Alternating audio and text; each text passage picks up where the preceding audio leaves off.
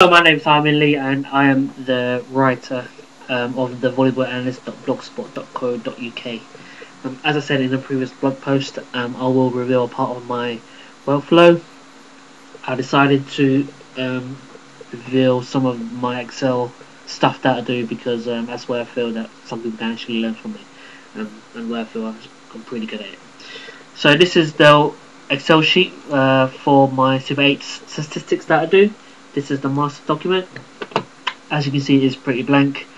A lot of the zeros refer to a certain part of the spreadsheet.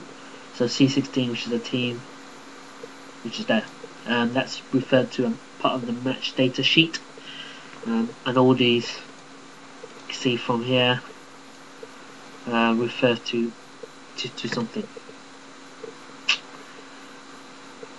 And a couple of logos there, and it's kind of set data. Anyway, so match data. This is where all the raw data goes. Hopefully, so that's where the home team data goes, and the away data. And then this is where sets data goes. This is the 5 set in volleyball. That's for the home team. This is the away team with 30. And it's important that it's at 30 because every cell refers to a specific place on the dashboard, so you want to get that right. I wrote some steps just because sometimes I forget, either because I haven't done it for a long time or there's different kind of workflows, and that's just there to make sure that I know what I need to do. And this is just a chart data, obviously blank, that refers to this chart here. That will come to life once the data goes in. All these comes to life too. These numbers. So what happens is I normally go to Stat Easy. So this is the volleyball software that I use for the Super 8s. It's quite a nifty little software. So I'm going to be using the Leeds vs Bologna, which is the Super 8s finals. I'll be using the box score, a stat report that I built. Focus on players. Yeah. Well, wait to load up for a bit because the netbox is a bit slow. Coming up. So this is a report that I built.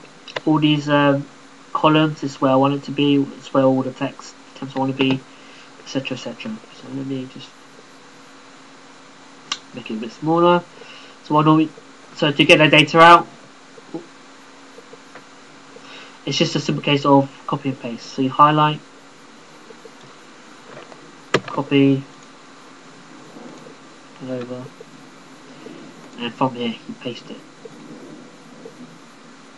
So paste special, and text.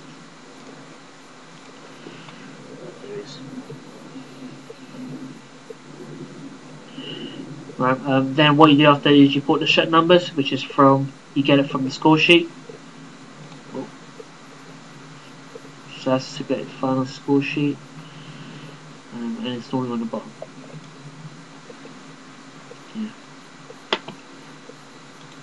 Yeah. And the positions, you normally just have to do that yourself. You should be able to remember it from when you actually do the actual stats. So obviously I'm going to cheat a little bit. So obviously I've done this before. I only use the ones I use for the actual thing.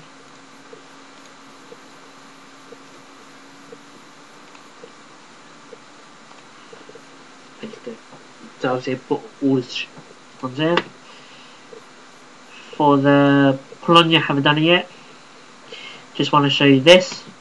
So what happens is the data won't go in until I put in a shirt number.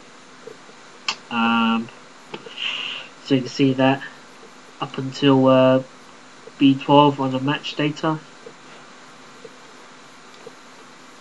B12, that is gone. And whole Bologna, there's nothing there. So this in function is pretty neat. Function you get if the match data in AB3 in cell AB3 is 0, then we leave a blank. If it's blank, leave a blank. But if there's a number in there, i.e. the shirt number, then we put in what it says on it. So I have kind of done that already.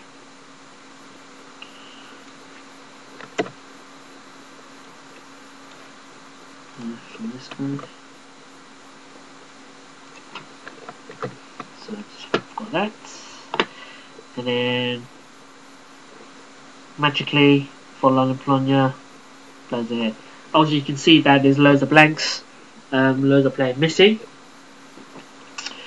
So what we do there is we use a macros function to sort and rank it all. Quite a neat little feature. You can do a lot more of this. So that rank. So obviously it ranks all the players according to show numbers. So it's from 1 to 9, 1 to 16, and is reflected on this.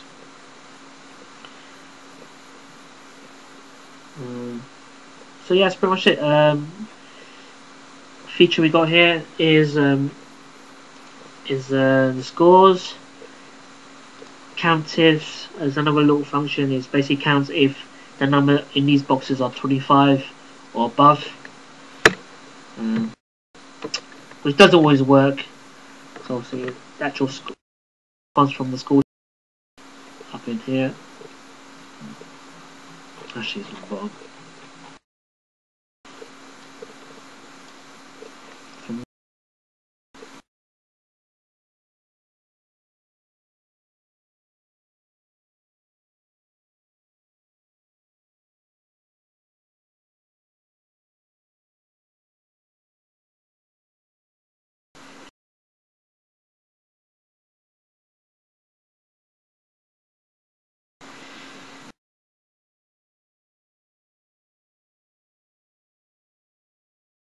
Got all the